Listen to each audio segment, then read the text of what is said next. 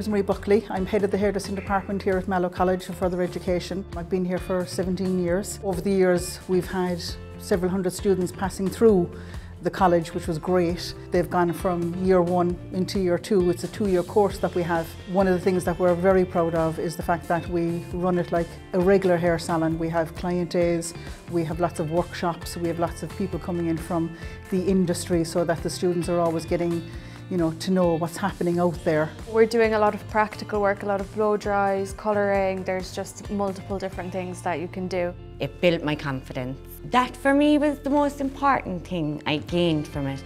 But like friends, I know so many people the last 2 years. 2 years ago, if you asked me, do you think you'll be in a salon, in 2 years? I would have said, not a hope. You see, the opportunity that it opens up for people is what grabbed me.